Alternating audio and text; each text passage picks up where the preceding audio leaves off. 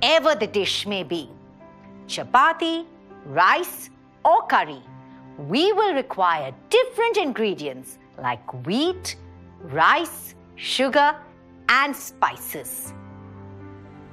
But have you ever thought about where these ingredients come from? You might have bought these items from your nearby shops. But from where does the shop get such diverse food items? Say, for example, we buy flour from shops, right? Now, this wheat is produced in the field by farmers. The farmer sells the wheat grains to factories where they are refined and transformed into wheat powder or flour. This flour is packaged and then transported to your local shops for you to buy and make chapatis.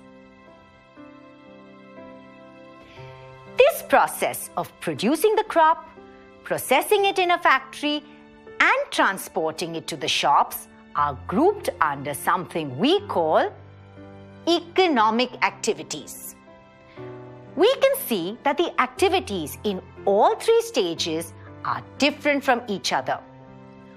All activities connected with the extraction and production of natural resources are called primary activities. Agriculture and fishing are examples of primary activities. These resources obtained from primary activities are processed in factories where they are made into the final products. These activities are called secondary activities. Steel manufacturing and cloth making are examples of secondary activities. The activities of transporting the finished goods to the shops and selling them in the market come under tertiary activities. These activities provide support to primary and secondary activities. It also includes activities like banking, insurance, and advertising.